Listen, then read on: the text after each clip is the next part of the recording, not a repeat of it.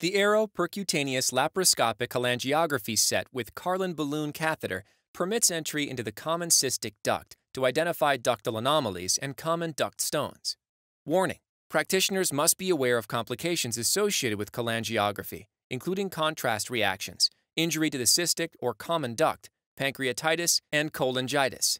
The Arrow-Percutaneous Cholangiography set includes the following components: curved guide catheter over trocar assembly, 4 French 60 cm Karlan balloon catheter, 1 1/4 milliliter control stroke syringe, 3-way stopcock, flush infusion port of balloon catheter and any attached tubing or stopcock with sterile saline.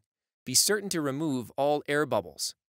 Connect syringe to balloon port on catheter. The balloon port can be identified by its pre-attached stopcock valve. Test balloon by inflating with air. To inflate balloon, open balloon stopcock by turning lever parallel to catheter. Inject 0.6 cc of air. Observe balloon for leakage.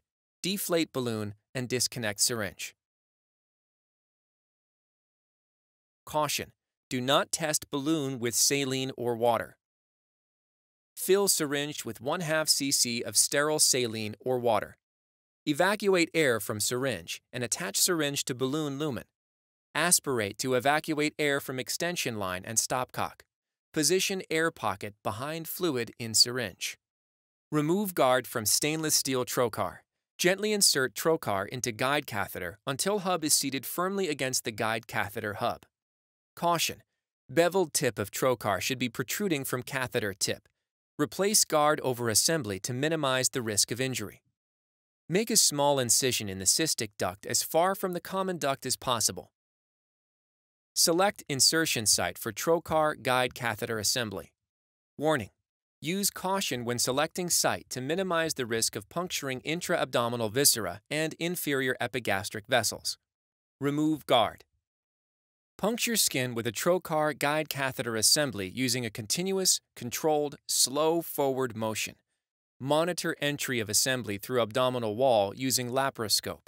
Hold guide catheter in place and withdraw trocar sufficiently to cover tip. Precaution: the catheter should be inserted and manipulated under direct visualization. Warning: to minimize the risk of damage to internal organs, the trocar must be withdrawn as soon as the abdominal cavity is entered. Advance assembly into abdominal cavity towards cystic duct. Warning: keep the sharp point of trocar covered by guide catheter to minimize the risk of organ damage. Withdraw trocar completely when guide catheter is near the cystic duct. Position tip of guide catheter adjacent to cystic duct opening. Insert the balloon catheter through the guide catheter into cystic duct. Advance balloon catheter until black band proximal to balloon disappears. To aid with placement, additional black bands are located at 1 cm intervals referenced from the proximal end of the balloon. Precaution: do not advance the catheter any further than necessary. Precaution: do not advance the catheter into the common duct. Inject saline through infusion port to verify that tip is not blocked by a valve in the cystic duct. If saline is difficult to inject, reposition catheter. When catheter is positioned in the cystic duct, note fluid level on syringe barrel. Inject 0.1 to 0.2 cc of fluid to inflate balloon approximately 6 mm in diameter. For larger cystic ducts, up to 0.6 cc may be used for balloon inflation. Maximum balloon diameter is 8 to 10 mm.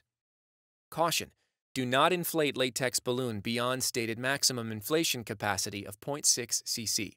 Exceeding this volume will not appreciably increase the diameter of the balloon and will increase the possibility of balloon rupture, cystic duct damage, or obstruction of catheter tip. Turn stopcock level perpendicular to catheter to maintain balloon inflation. Inject radiopaque contrast through infusion port to obtain a cholangiogram.